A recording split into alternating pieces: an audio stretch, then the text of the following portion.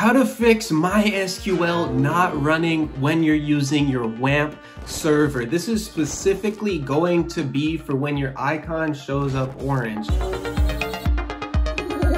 So when it shows up orange like I have it here, that specifically means that MySQL is not running on your server. So to fix this issue, you want to go to your search bar here and look for services. Go ahead and open that. So once you open your services, navigate down to where it says Wamp MySQL D64 like I am here. And as you guys can see, it is not running. So that's the issue that we're having. Right click it and try and start it. What this is going to do is it's probably not going to work, but you still want to try it out. So as you guys can see, we get the error that it is not working. So it basically tries to start it and then it instantly stops. What is going on with your computer is that you have another instance of MySQL running somewhere.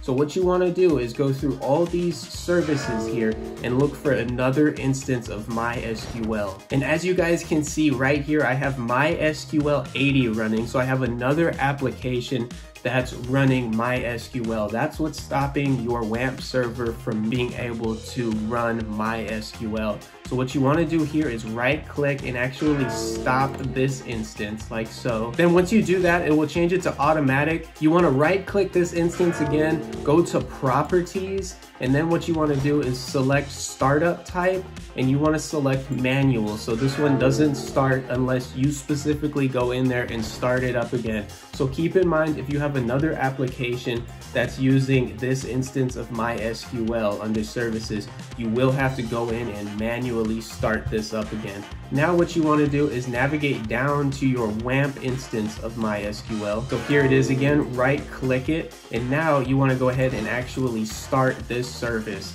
And then once you start this, you will be able to open up MySQL and it will show all services running. What you want to do just to be on the safe side is go ahead and restart from 0 or exit out of it and restart Wamp server just to make sure that you don't have any issues. Sometimes it will actually work once you start up Wamp MySQL D64.